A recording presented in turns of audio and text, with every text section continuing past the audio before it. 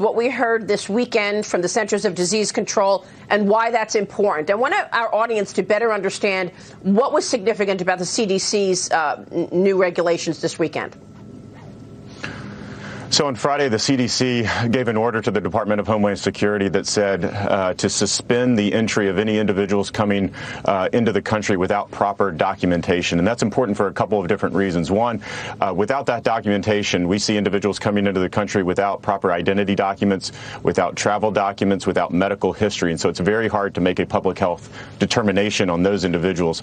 They were also very concerned, the CDC was also very concerned about when we take those individuals into custody and we put them in Border Patrol facilities and our ICE detention facilities, what type of public health concerns and issues that raises.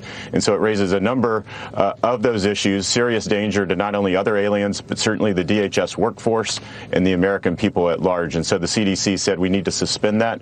So that's what the department has been doing over the last 24 hours, and I would say that it's working. We've seen almost a 50% drop in illegal apprehensions, those illegal individuals coming across our borders.